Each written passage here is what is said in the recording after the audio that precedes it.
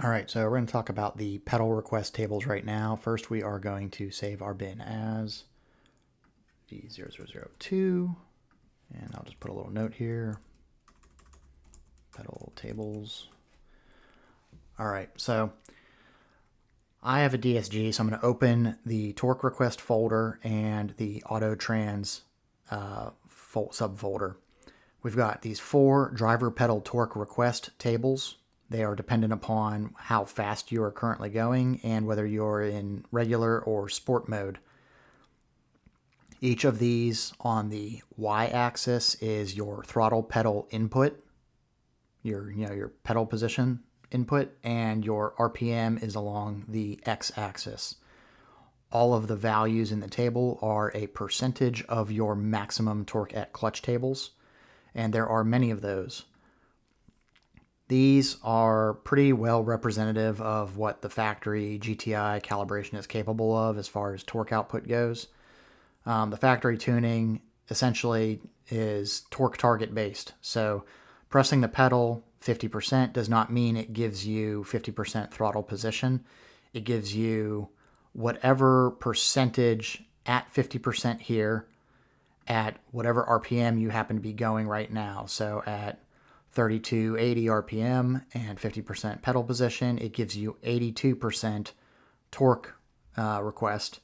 And so if we follow that table over here at about 3280, so about 3250 is close enough. And doesn't matter what gear you're in because all of these are the same. This is first gear through 7th gear, and honestly I have no idea what the 8 table does. But it commands 80% of this 363 Newton meters right here, regardless of what gear you're in. So that's how that works. When we're tuning the car, we are going to be changing it from torque target based to boost target based. So in doing that, we're going to start, we're mainly going to be concerned with wide open throttle tuning for this initial base file.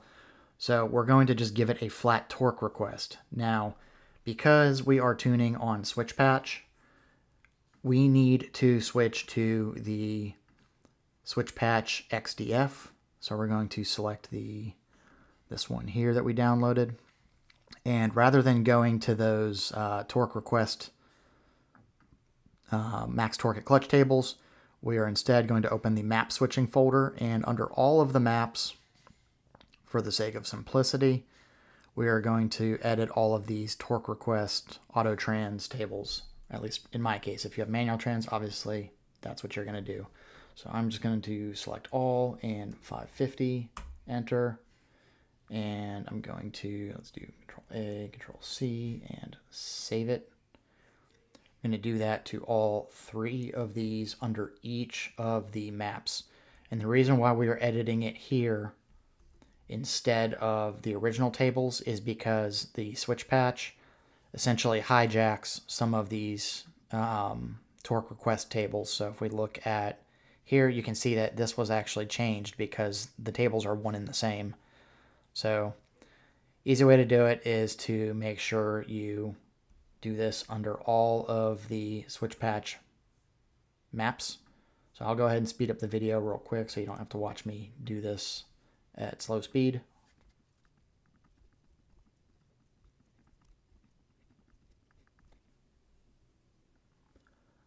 All right, now in case you're wondering why I chose 550 Newton meters, I have an IS38 on my car, and I know that it's probably going to be making somewhere on the order of about 500 Newton meters or so, give or take a bit. We just want to set this flat torque request to something slightly more than what the car is going to be making, at least in theory, in the torque model. Now, back to the torque request tables.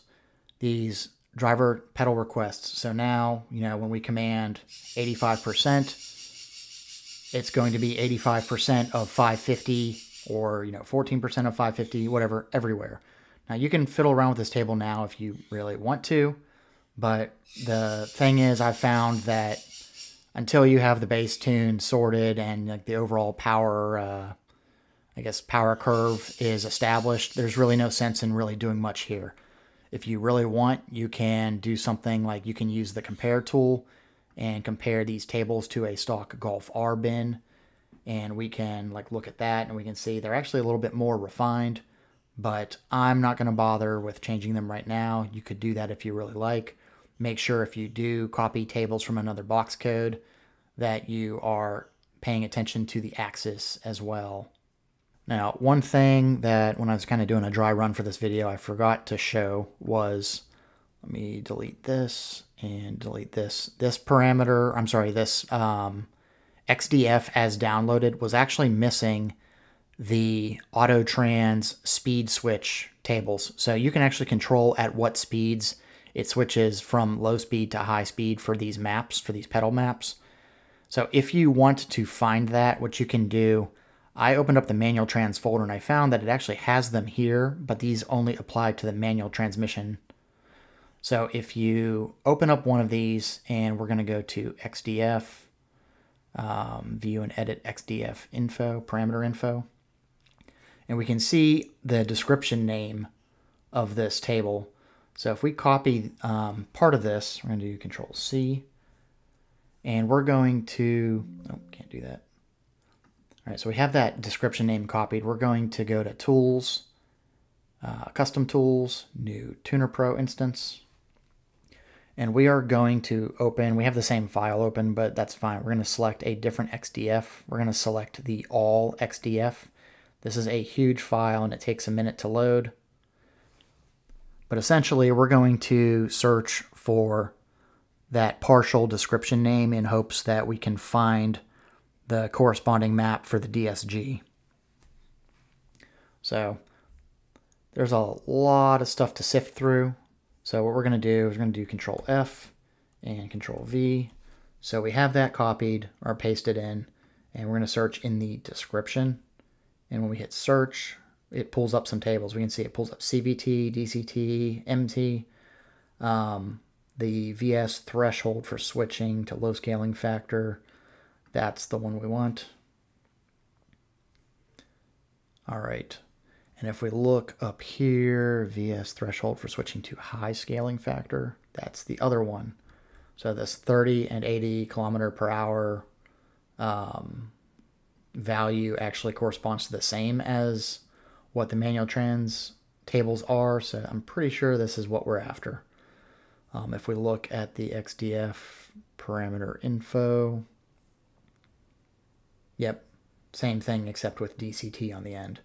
All right, so cool. We can close out of that.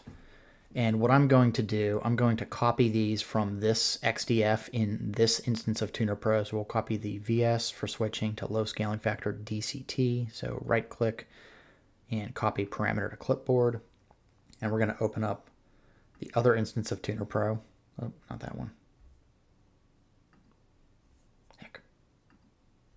There we go. All right, and I'm going to click on this auto trans folder because that's where I want to put it. And we're going to paste that XDF parameter. And then we're going to do the same thing for the high scaling factor. Right click, copy to clipboard, minimize that one, and we can paste that here. All right, so now we have those two tables in our definition file that we will be using more often. I'm going to just click and drag it down to where I want it to be. So we have the low scaling factor and the high scaling factor for the dual clutch trans now in this XDF. So if you wanted to edit those numbers, you can. I'm not going to worry about it at this time. I usually don't fiddle with pedal stuff until after the base tune is done. Now we have the torque request being commanded, and we have, 550 Newton meters at wide open throttle being commanded. The problem is we have to make sure that the airflow model is correct. So that is going to be the next thing. We'll be playing around with the torque to airflow and the airflow to torque tables next time.